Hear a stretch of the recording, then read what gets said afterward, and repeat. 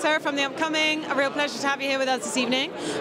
If you could just kick off with, a bit about yourself and why you wanted to be here to support this film tonight. Of course. So my name's Eugene Simon. I'm known as Lancel Lannister on Game of Thrones, and I've been encouraged to come here by my reps who showed me the video of the story, and I just couldn't take my eyes off it. And the story of a mother doing that much to care for her daughter is enough to drag anyone in. So I got a little bit hooked, and so I'm really excited for what we're gonna see tonight.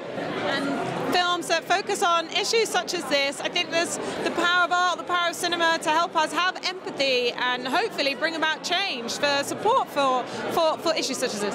Yeah, I think a lot of people think about what it's like to be dyslexic if they have someone who they know, or maybe a child that's born with it. So it's kind of nice to be watching a movie that's sort of going to give that to you just simply by sitting in a cinema. So I like that. I like the feeling that we're all going to come away a little bit more compassionate after this, for specifically dyslexia, but also stories can be amazing on their own terms, and this definitely sounds like one. So congrats Confetti, and congrats Han Hu. Hope I pronounced that right. And thinking back to your time working on Game of Thrones, did you ever predicted it would blow up and be sort of world famous in the way it was? And what were some of your favourite memories from being involved with it? I didn't predict the show doing as well as it was. I had a conversation with Ian McElhenney, who played Barristan Selmy.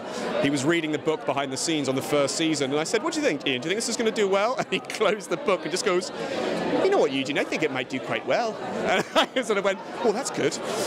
So yes, but I was thrilled that it did. I haven't yet sat down and marathon my way through House of the Dragon, but I do like Matt Smith, so I've got a chance to see him as a Targaryen. So I'm glad that it's carried on. I'm glad that we've got a whole universe to explore. And what about your things you're working on now? I believe you've been involved with this film, The Fence. Yeah, absolutely. I cannot wait for you guys to see it. The Fence is a 1980s indie comedy, punk kind of comedy set in Bristol in the 1980s. So my accent comes back the moment I start thinking about Bristol. It comes back. I play Andy. He's at first glance, he's a skinhead, but he is an older brother to the main character. And it's about a young man who buys a motorbike, and on the same day that he buys it, it gets stolen from him. And it's his journey to try and get it back. So it's all about finding the fences, the people who you sell stuff to, who have done it. And it's a really heartwarming story based on the director's father. So if you guys have time, Google The Fence trailer, and you'll see it. And it's out now, right now, in the Southwest, and you can stream it next Friday as well, which is the 28th of October. So if you see this before then, please watch it. It's great fun.